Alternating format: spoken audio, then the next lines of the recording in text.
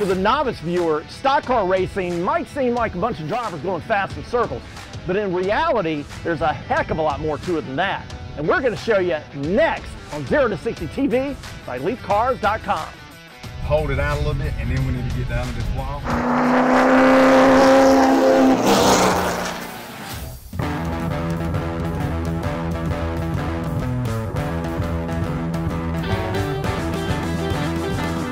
Now joining me on 0 to 60 TV is Daniel Vuncannon. He is the driver of the number 50 Chevy in LeithCars.com late model series here at Wake County Speedway.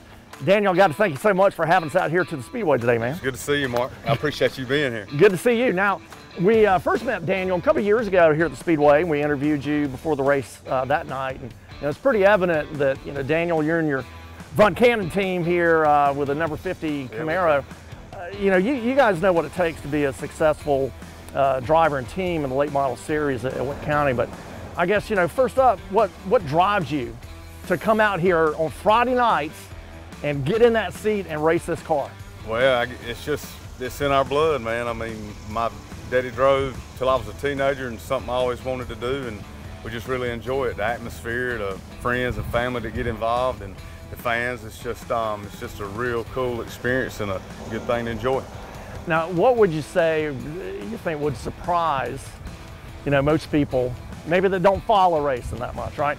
What would surprise them the most about what it takes to drive one of these cars on the race, especially a small track like Wake County Speedway? Just the time and effort it takes to keep up with the car, to work on the car, learning the balance and the timing and the setup of the car, and having good people behind you to support you and come out here and work on it and be part of the team and enjoy the fellowship and time together at the shop. Now, Daniel has agreed to give me a few pointers today, which we're going to show you, on how to drive a late model series race car at Wake County Speedway. And like I mentioned, I mean, Wake County Speedway is on your smaller size of short tracks. It's a quarter-mile paved track. It first opened in 1962 as a dirt track. They paved it in the late 80s. But I don't know, how much does this race car weigh? 31.25. So you got, a 31 and change pound race car that's pretty, it's like the size of a mid-size car. Yeah. It's about the size of our Dodge Challenger sitting over there. And you're wheeling this thing around this narrow, at times, racetrack. What does that feel like? Well, it's a lot of fun. It's real racy. There's a particular line you got to run. But to be as small as it is, it's pretty fast. And there ain't much like it. Now today, and Dana, you teaching me how to drive this thing in a minute here. It's just going to be me, which is fine. That's good, all right? But when you have a radio on. So well, that's good. It's communication. Yeah. But when you're racing, how many other drivers are out here with you? Because you got some war damage here on the side. At least 10, 15, depending on the night, who shows up. But yes, I mean, that's typical Wake County marks right there. So yeah. And I mean, you get around here and practice, it's one thing, but you get out there with other cars, it's a trip. So Daniel, I do have a little bit of previous experience on a race car doing the NASCAR driving experience out in Charlotte a few years ago in one of their retired, Cup cars. But this is a little bit different. This is a late model car. How much power is your race car putting out at? I mean, this is a base 350 Chevrolet. It's what they call a spec motor these days. It's got about 420 plus with a small carburetor. But for this place, it's got some get up to it. It's probably got a lot more power than you can even use out here. Yeah, right? Yeah, it depends on your gear and your setup. So yeah, I mean, you can get in trouble with too much out here because it's such a tight, small track. And Wake County Speedway, this is a NASCAR home track, so you guys are racing for points in a weekly series. And you don't just race at Wake County, right? You get out to some other tracks. Yeah, we try to go here and there at least once a month somewhere else and see what we got. We got another car that's a little newer than this, and I mean, we just enjoy it, man. So we'll go here and there and learn and try to run up front and compete. Now, how about steering this thing? Is it no power, or do you have power steering? No, it's got power steering. There's a power steering box, pump, and yes, there's several different options you can go with as far as your ratios, but yeah, I mean, it's got power. It's pretty easy to steer when the motor's crunk up. Now, what about the angle this wheel is at? Because I haven't seen that before. That's the camera, part of the setup. That's what makes it turn left. And under load, I mean, once you get down in the corner, it stands up, so you get more contact to the asphalt. So it actually kind of rights itself. Yeah. Now, what do I need to do in case a fire breaks out, Dana? Well, if I was you, I would just try to get out. But if you're kind of stuck, then you need to pull that red button over there. Pull the red button. Yeah, on the oh, other I side. see it. It says fire. Yeah. Makes it obvious what that is. Yeah. Yeah. And what about your gauges down here? Because this is not like a street car. You don't have a speedometer. So what are the gauges that you're looking at as a driver? The only thing I really am concerned with most time is just your oil pressure gauge, and most importantly to me is my water temp gauge, to make sure the motor don't get hot, because I've run into that a few times. Now, just taking some practice laps, which we're going to do here today. I'm not having to worry about oil pressure, No. unless something, broke on the car. I mean, you're good to go. And I see the needle drop, then I'll just shut it down. That's right. That's right. No, you'll be fine. So we're going to do a couple of things before I get in here, because there's still a little bit more instruction, right? Especially when I get in that driver's seat. Let's take the Challenger out. We got our friends here at Leith Wendell. So we're going to get out there, and you're going to show me the best place to put the car, or later the race car, on the track, like how to find a line. Yeah. Right there. Is that right? I want to hit my left side right there. Even closer? And then let it come on out to about that light pole. What light pole? That one or this one? This one. That one? Yeah. And then I'm kind of high. Yeah. And then probably when you cut. Yeah. I kind of slow down and then hold it out a little bit, and then we need to get down to this wall, and you need to be low. Because this sends you up. You're shooting straight out that scoreboard. It shoots you up. The higher you exit to, the freer it's going to be. Well, so let me answer this. Are you touching the brake? Oh yeah. Some? You got to. Okay. And then I try to hit that. Even lower? And then let it float out right here. Oh yeah. All right, I'm just going to get up a little speed here. Now, what happens when I see you guys spinning out down here, like in practice? Trying to get all you can get. So is it just too much for the car? Yeah. For the rear? Yeah. And it swings out? Yep. All right. You probably drive closer to the wall than that, don't you? Oh yeah. Well, I can't hit this water. That's as close as I can get right there. Me and my right? Yeah, me and this track, we got a thing going on. If I don't come out here and touch her a little bit on the back stretch, she gets ill with it.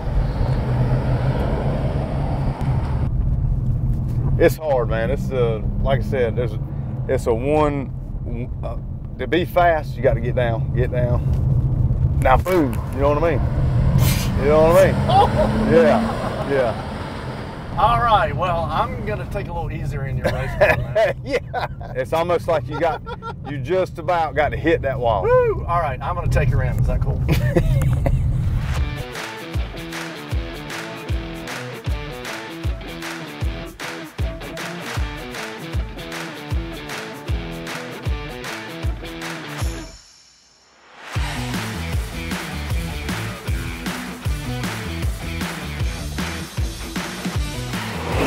All right, Mark, let me show you how to get in this thing. You remember how, from your experience? Yeah, it's been a while. All right. Just put one leg in, sit down, put the other in, grab the bars, and slide on in. You think you got it? Got it.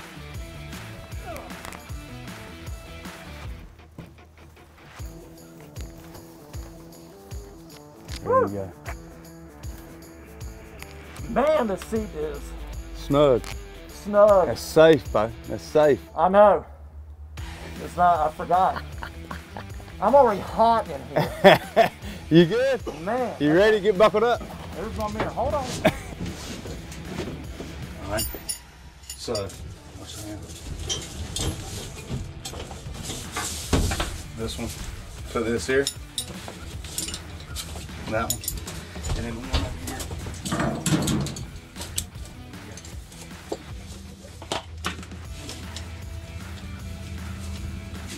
And you can pull him to make you feel comfortable. You know what I mean? All right, well, that actually feels all right. Right there. All right, you hear me? Yep. Okay. Yeah, I got you. All right, so in an emergency, if I had to get out of this thing real fast, Pop that, yep. Pop that to what? To the right? No, come straight up this way to your left. Make sure you pull your steering wheel off. And how does that come on? Right there. How does that come on? Right there. Pull it. Oh, you pop it? Yeah. So basically, when I get out there, I'm going to get it up to fourth and leave it in fourth? Yes. Just use the brake? Yeah. So it's not going to bog down? Nope.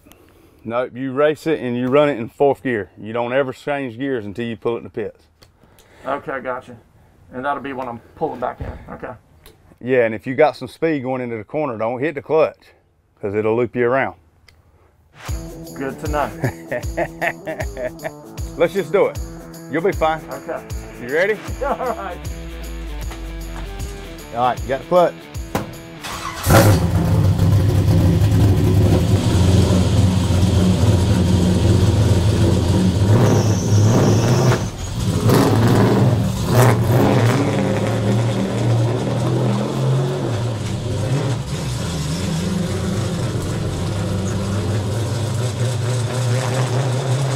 All right, just get some heat in the tires and stuff, you know what I mean? Get some heat in the tires. Work it back and forth, left and right.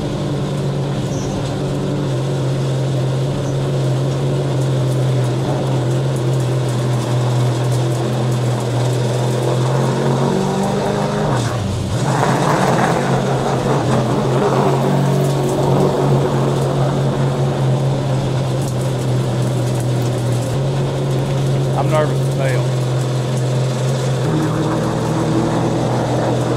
All right, have fun, but please don't back in the wall.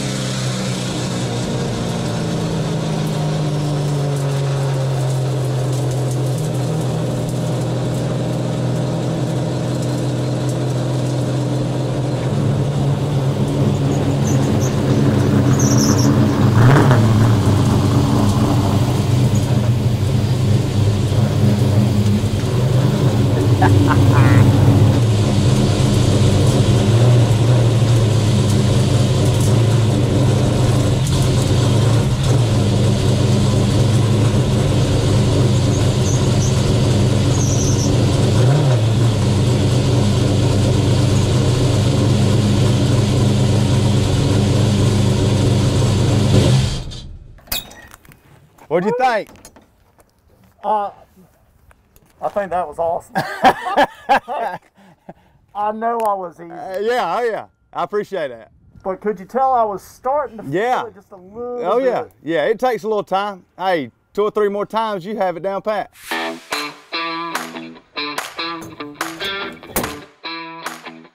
you go. Number 1.